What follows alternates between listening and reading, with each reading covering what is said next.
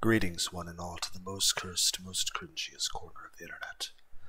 A YouTube channel content creator, actively alienating everyone above the analog and digital world. Well, welcome, good evening, wonderful dice of all alignments. I am a Lunar D8. This is Let's Play Sunflower Pie.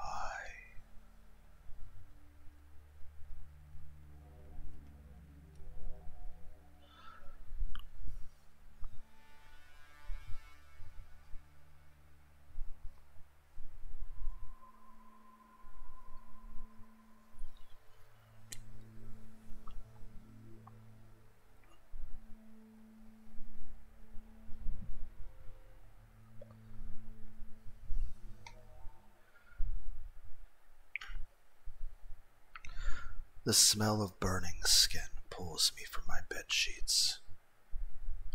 A pair of hungry sunflowers amass in a tight little cluster outside my window.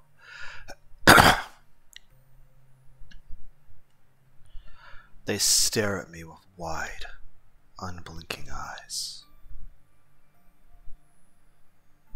Oliver, breakfast is ready. It's not polite to keep the cook waiting. If it was up to me, I'd sleep forever. But in this house, your dreams end as soon as breakfast is ready. No exceptions. Say something so I know you're still alive. They pulled the locks off my doors ages ago, so I need to get up before Mom takes any serious action. It's not like she hasn't done it before, standing cross-armed in the middle of the room while I scramble to find a pair of socks or pants or underwear. Shame is an excellent motivational tool, after all. Funny enough, I found out the best way to avoid those situations altogether was to just sleep in jeans and a t-shirt. Sure, it's uncomfortable, but at least this way I can leave the room whenever I want. And as long as I look presentable, that's more than enough for them. I just gotta not mess up this time. Sliding on a pair of flip-flops, I make my way into the kitchen. The stench here is overpowering, but at least it's familiar. Mom waits for me with a tray of something in her left hand. Good morning, sunshine. Happy Sunday. Make sure to finish this before Judith picks you up for church, okay? She aggressively slides the tray across the table.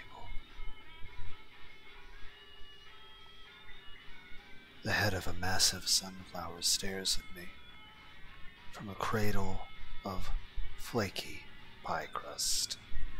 Eat your breakfast, Oliver.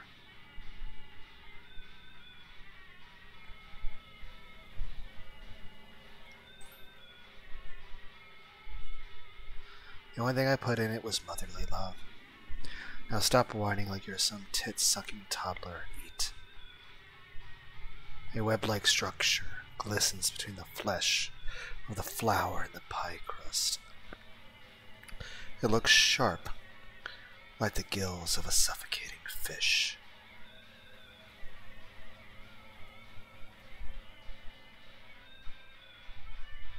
Yes, Mother. Good boy. I don't care what Miss Lawrence says. Autism is no excuse for being a picky eater. And besides, something tells me you'll feel much less picky after you start trying new things. Obviously. As I grab my fork, the unblinking eye of the sunflower starts to twitch a little. Every petal begins slowly folding towards the center. There is only one way out of there. This isn't there. I fold my tongue into the back of my throat and get ready. Oh, thank Lord. Ooh, that must be Judith then. Can't keep my future daughter-in-law waiting, can I? Wasting not a second of her time, Mom scuttles out of the kitchen. I grab a spatula from the cupboard and rush her sunflower pie to the garbage disposal. There's a bit of a struggle at first, but eventually I manage to press all of it down into the void. Thin yellow ribbons start to stretch out of the hole as I flick on the switch next to the sink. The vortex of blades make quick work of my breakfast.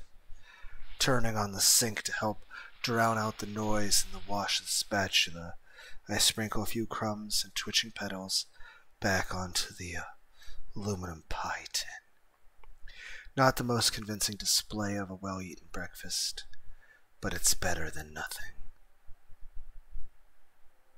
I wait a believable amount of time before entering the living room. Instead of Judith, though, Miss Lawrence is the one waiting for me on the couch.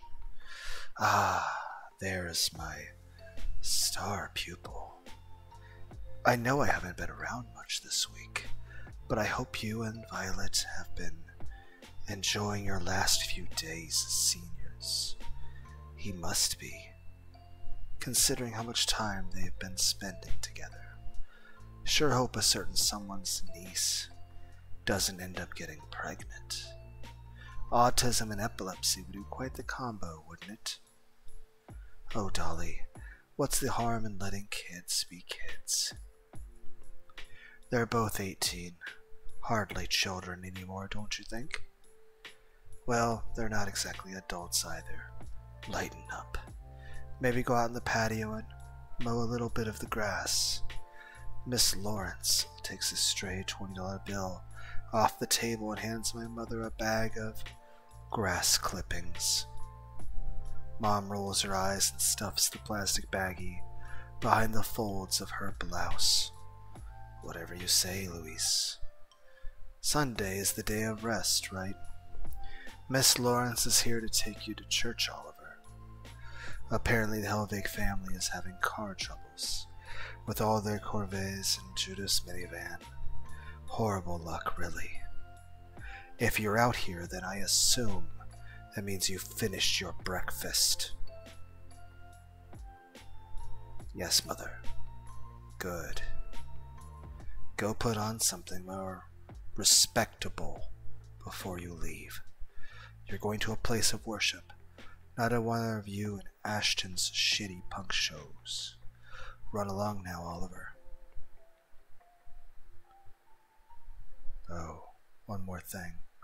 Say goodbye to your father before you go. You spent a lot of time in the backyard yesterday. He needs to check you for ticks. Yes, ma'am.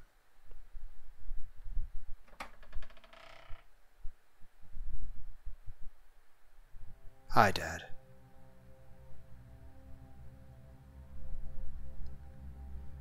What do you want? I'm going to church and spending time with Violet. I won't be back for a bit, so...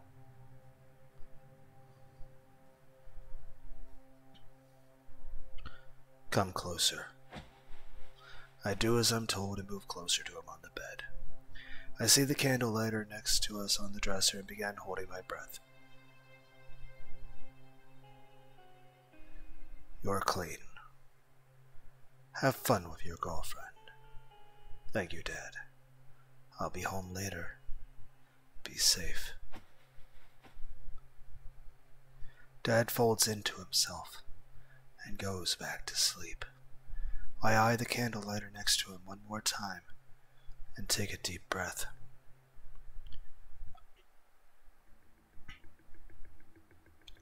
Miss Lawrence declines to stay for coffee and escorts me out of the room. Christ on a cracker. What on earth happened to you, Dolly? Miss Lawrence pinches the bridge of her nose and sighs. Sorry. That was unprofessional of me. Are you doing all right now, kiddo?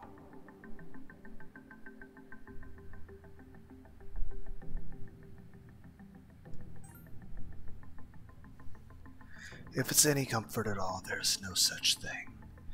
Don't worry, nightmare or not, I won't let anything happen to you. You're all going to graduate one way or another. Otherwise, I won't be a very good teacher, would I? But enough of that. Let's get you where you need to go.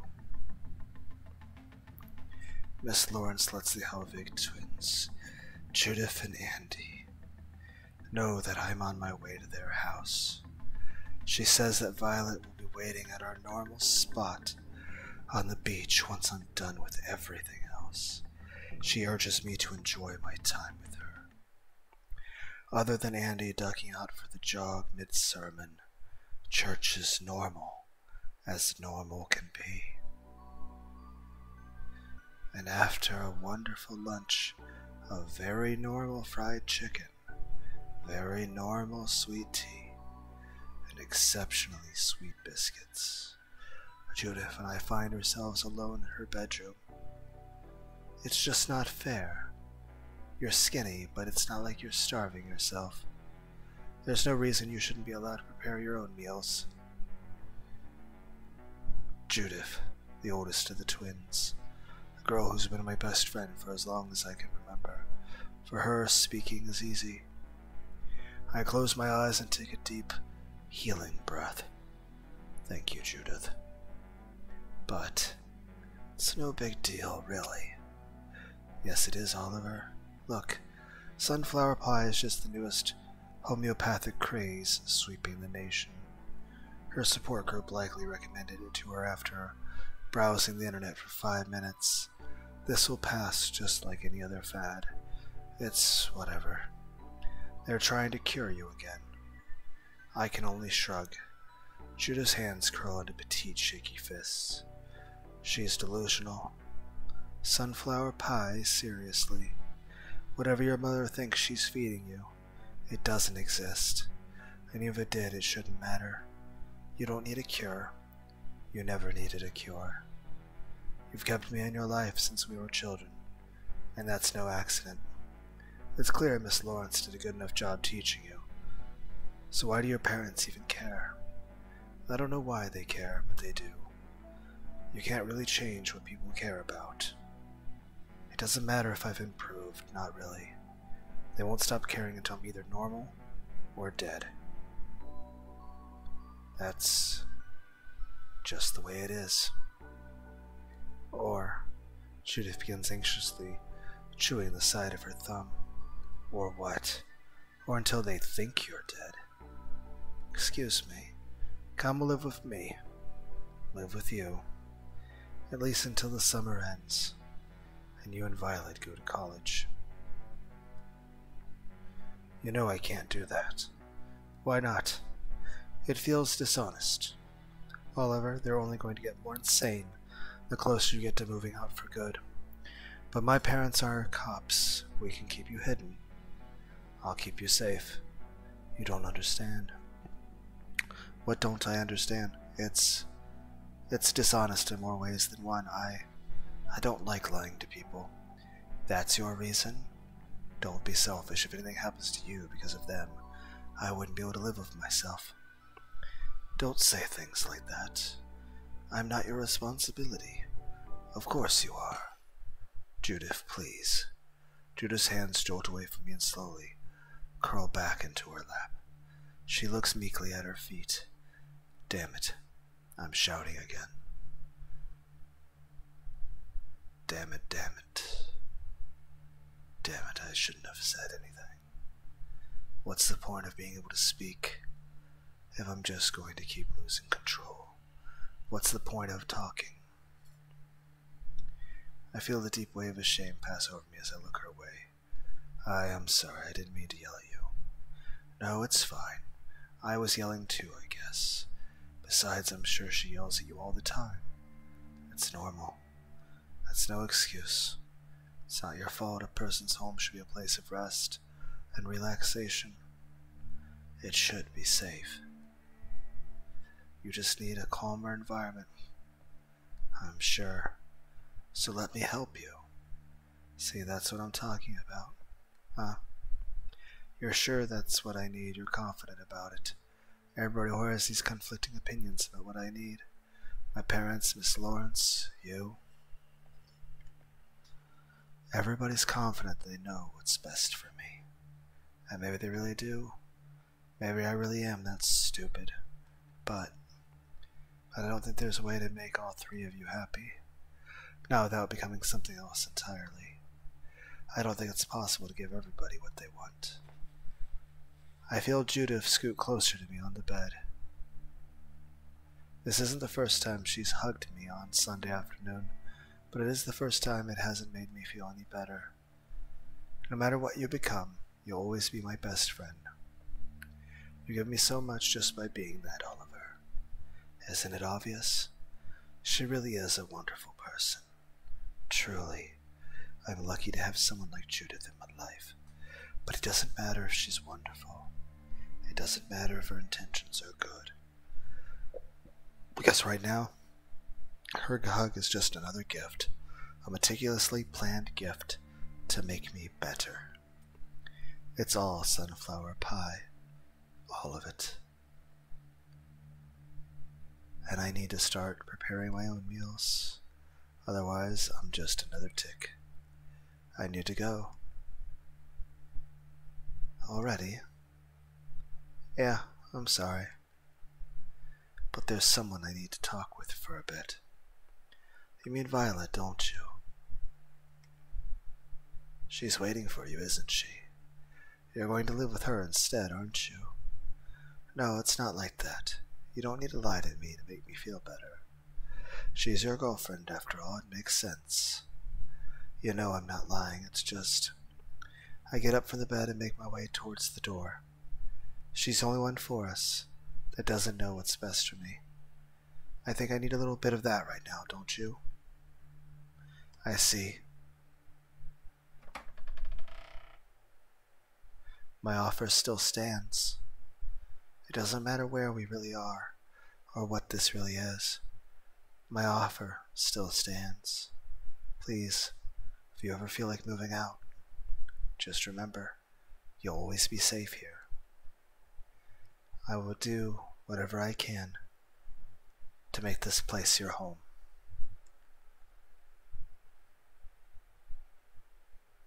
I promise.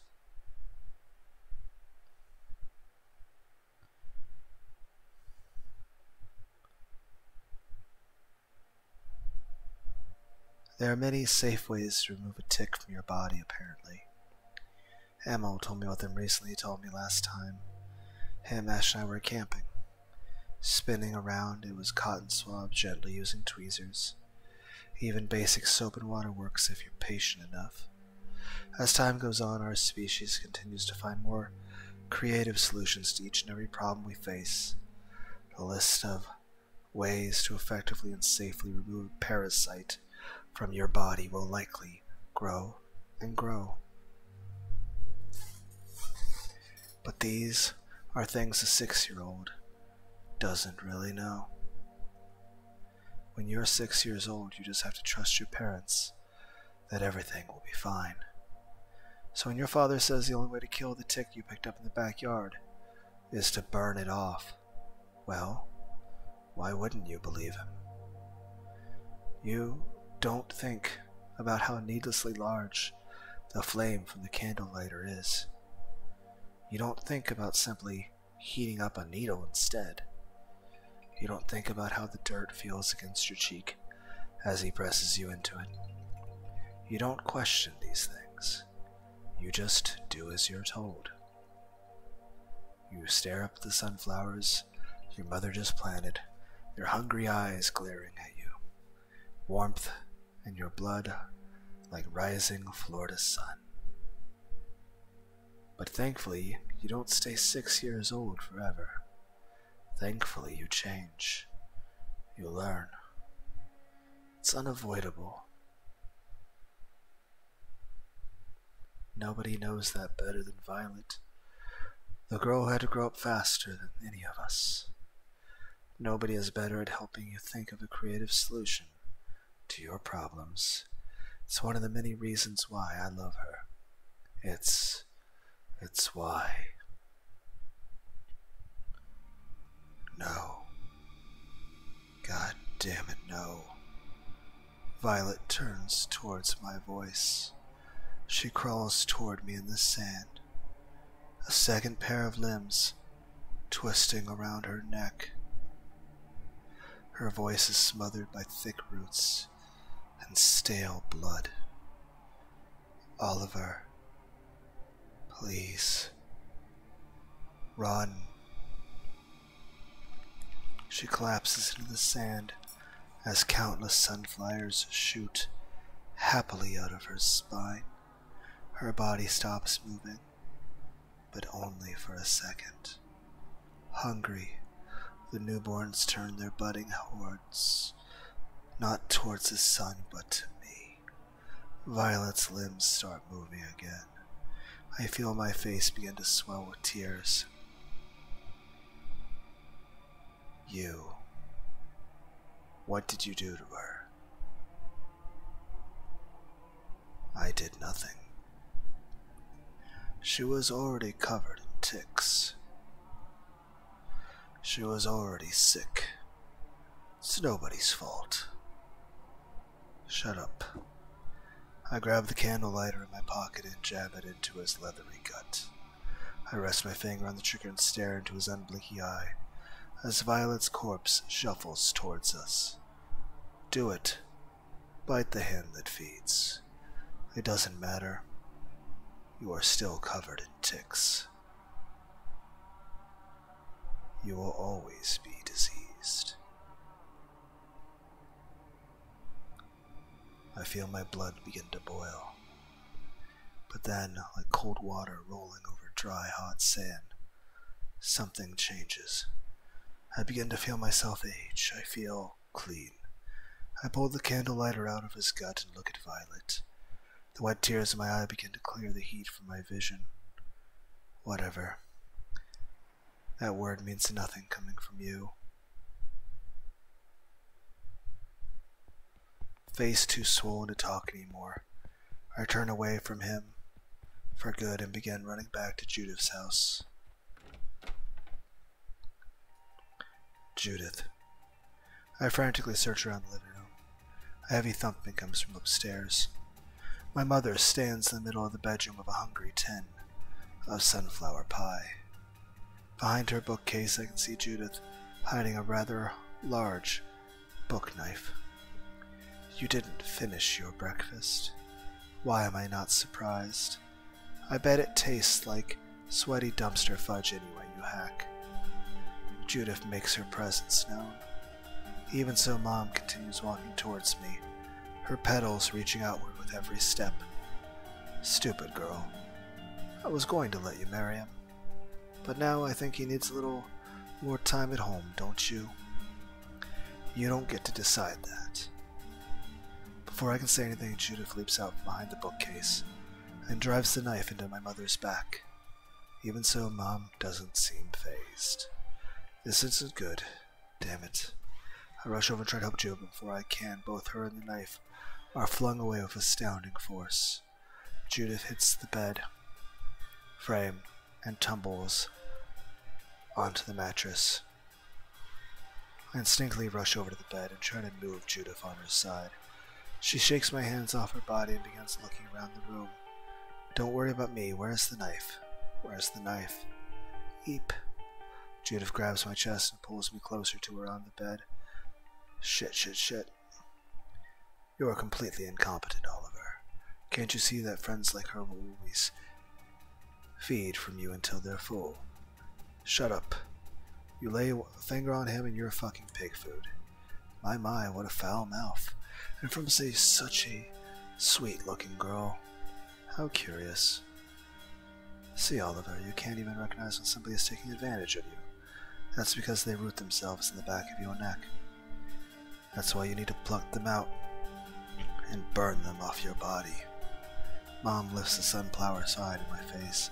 Now, eat your breakfast. Something loud cracks through the air, and a second time, and a third, and a fourth, and a fifth. Grogger. Miss Lawrence stands in the doorway, smoke billowing from the tip of a revolver. There are tears in her eyes. Good Lord, Dolly.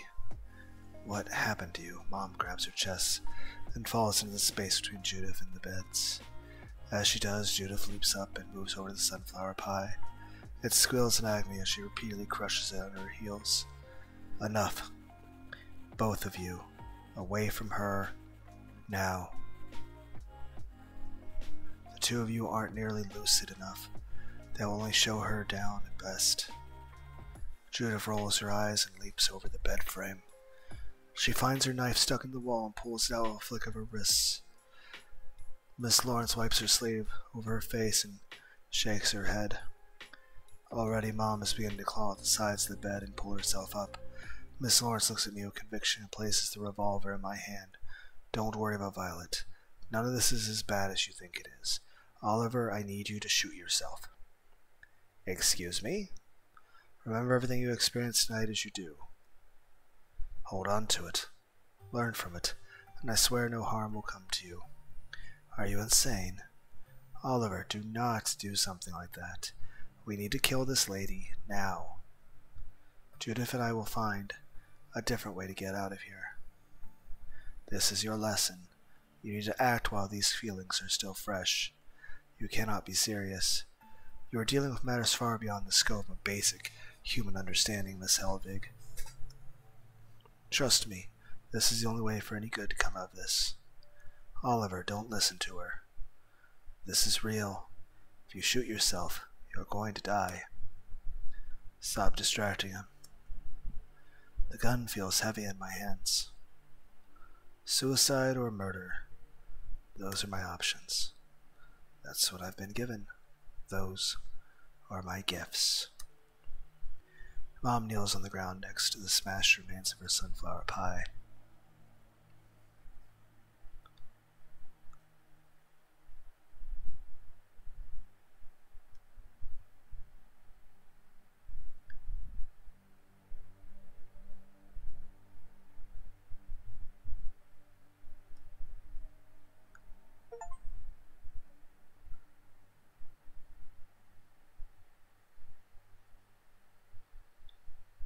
I can't make everyone around me happy as much as I want to. I can't prevent myself from changing either, it seems. Sometimes, as much as it sucks, there really is only one good solution to a problem. Maybe this is it. At least this way, if I change, there's a chance I'll change into something I can live with. I place the gun on the bed and kneel next to my mother. Hey. She's crying, obviously. I'm sorry, I know you probably worked hard on that. My mom looks up from the floor. You're a picky eater, Oliver. I shouldn't be surprised, you always have been ever since you were a kid. I know. But I'm not a kid anymore. I just wanted you to try something new. I know.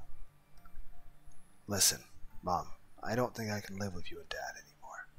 I know it's going to be new and scary, but I'm 18 now. I think I'm ready. And I need you to be ready too. What I have is almost certainly genetic, which means, as much as she didn't want to admit it, Mom probably has just as hard a time with change as I do. She always has been terrified of things she isn't prepared for, at least to some degree. Even so, every child should strive to be a better version of their parents. So I owe this to her. I owe this to myself. She isn't saying anything. Am I really going to do the right thing here? I move closer to her on the floor and put my hand on her shoulders. Do you understand what I'm trying to say?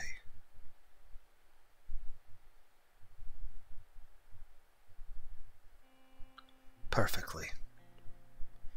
That was very well spoken. Good job, son. Don't try to help me anymore. I need a couple months alone, maybe in a couple years. So don't come looking for me. Do you understand what I'm trying to say? She nods. I grab a chunk of the sunflower pie on the floor and rest my hand limp and lifeless. Mom and I work together to put all the pieces up and put it back in Judith's wastebasket. Once we're done, I help her on the floor as well. Okay then. I'm going now. I'm sorry it has to be this way.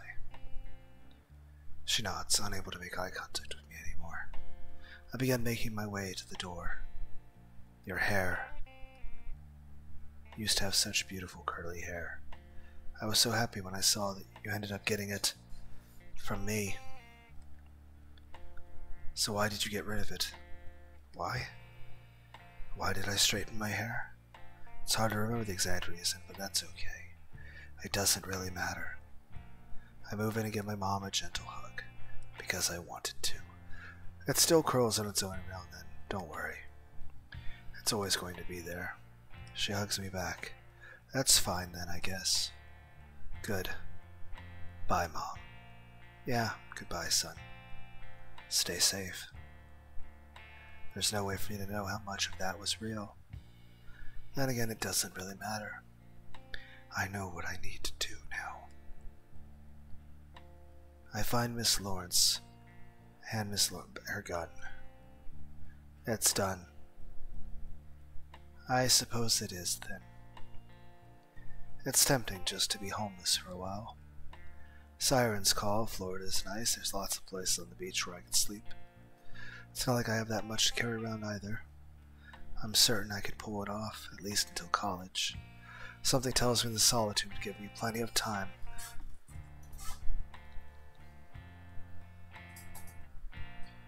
To make sense of all this.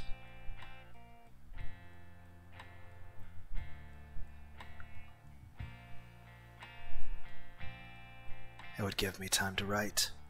However, I can think of a few people that might be against the idea. Oliver, I know. Your offer still stands. Thank you. I walk out the door and into the morning light.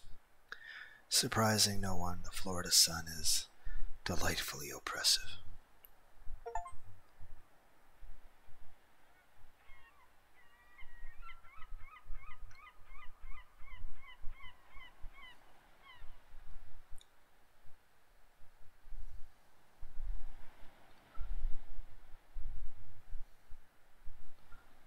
Just give me a day or two to sleep on it, okay?